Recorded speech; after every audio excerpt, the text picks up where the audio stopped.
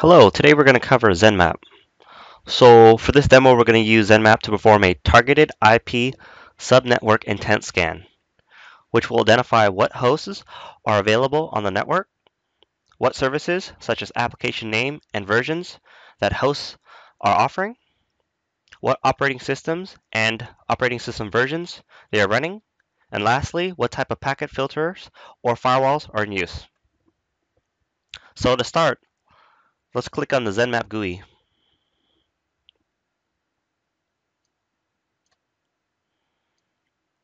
I want to mention real quick the difference between Zenmap and Nmap is actually the same thing.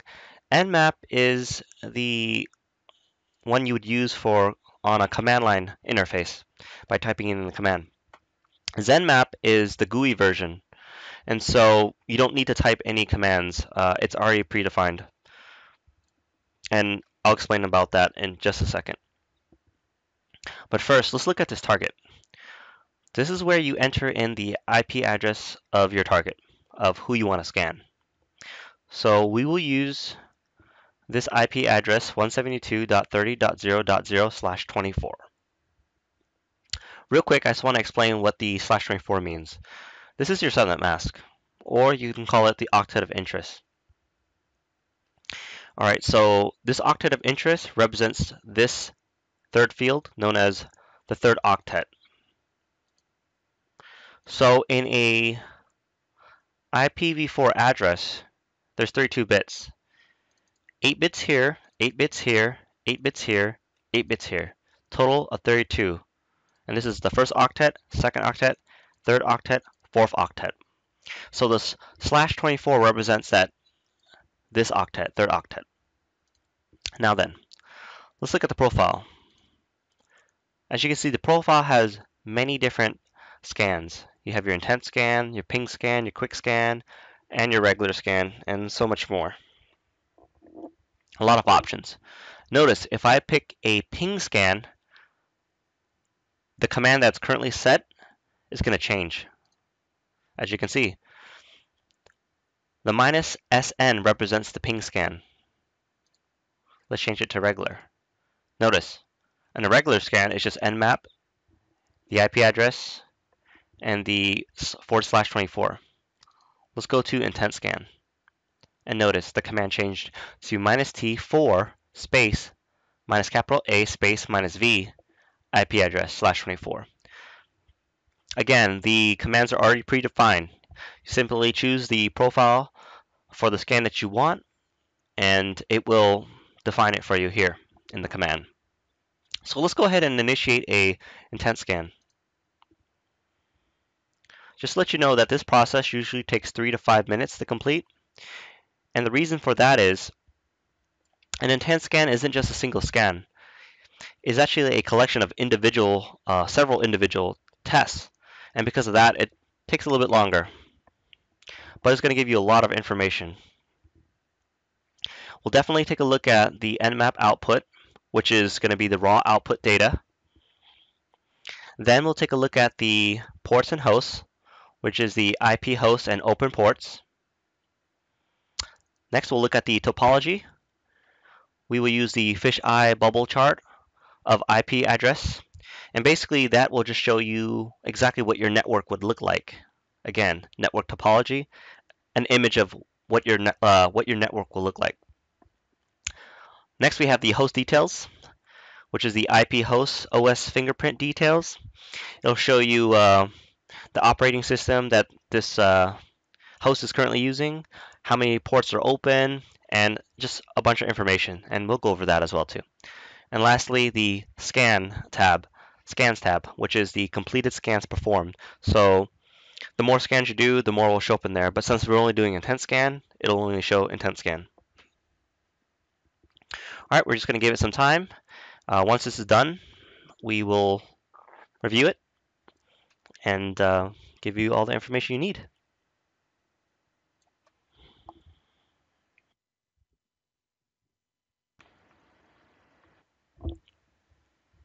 All right, our scan is complete. Let's go ahead and take a look at what we have here. So again, in the Nmap output tab, we have our raw output data.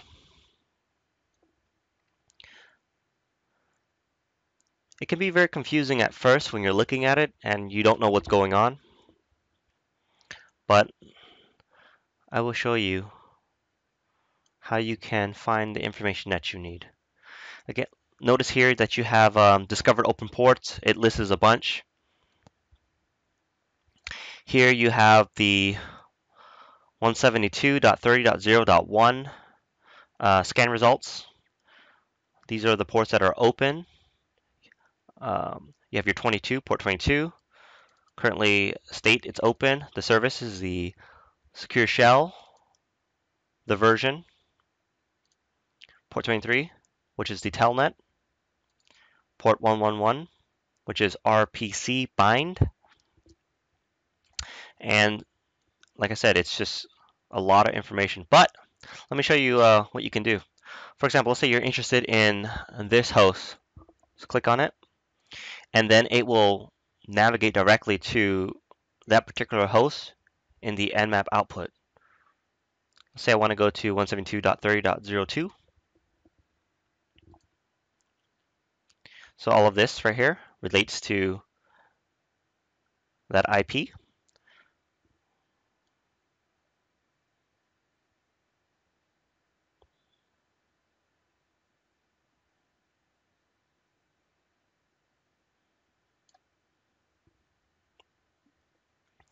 All right, let's click on the next one. Okay, this is scan results for the 172.30.0.7. Have your ports.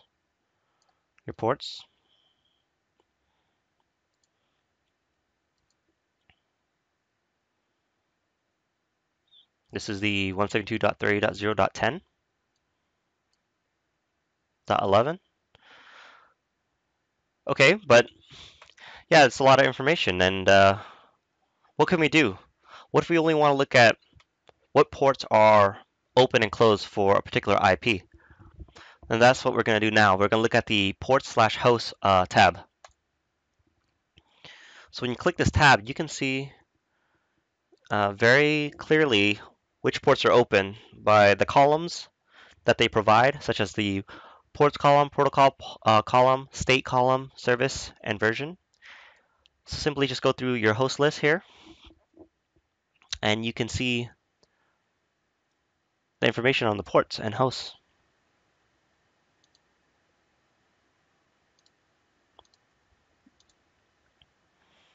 So look at the topology. So here we have your network topology. That gives you an image of what your network looks like.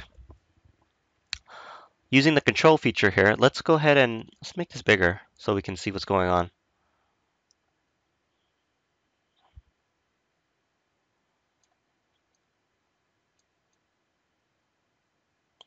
And let's make this gap bigger too.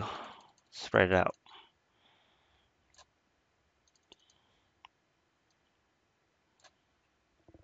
So here you have your network topology. You got your local hosts, and you have all these networks associated with it.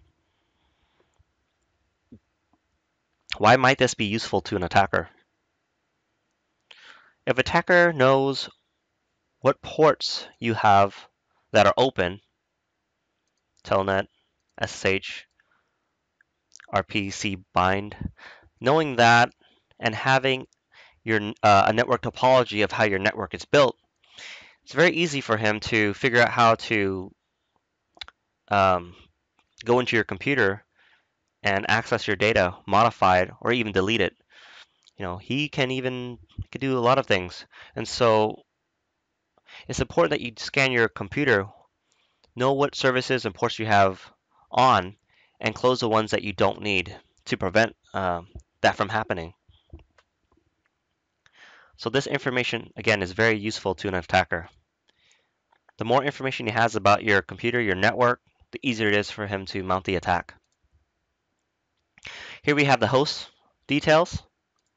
Host details, it tells you that the state's up, how many ports are open, filter ports, close ports, scan ports. So look, it scanned 1,000 ports. It determined that 997 were closed. However, 3 were open. All right, here it has your IPv4 address. your IPv6 is not specified, your MAC address, this is your physical address, and then the operating system that this host is using. So this information right here, an attacker could use that too. Knowing what type of operating systems you have, he could find out the vulnerabilities or the bugs or issues relating to that operating system. Again, using what ports you have available, what services you have, and he could exploit it, and then perhaps insert a malicious code or a virus into your computer and just destroy it. So that's what this tool can do. Basically just gather all this information, using this information to mount an attack. Notice on this one, the 172.30.0.10.